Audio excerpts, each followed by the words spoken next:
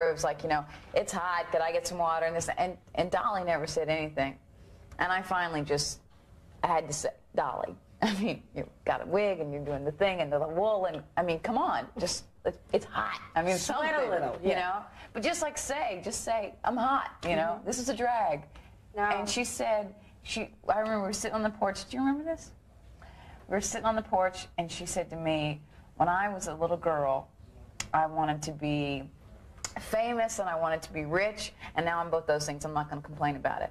And I thought, okay, I'm going to be quiet for the rest of the day. You know, it was like, it was such, and the way she said it, and I didn't really do it her way, or else it'll like choke me up. But it was this thing that I never forgotten, and every time I go to like complain or just kind of moan, I always hear Dolly sitting on the porch and saying that, and it kind of like keeps you quiet. Oh, that's nice. That's a great thing. That's that inner peace that Shirley was just talking about. Well, I'm a true Southern girl, too. I'm used to that Southern Well, I am too, peace. Dolly, but I complain a lot. Well, don't be a baby.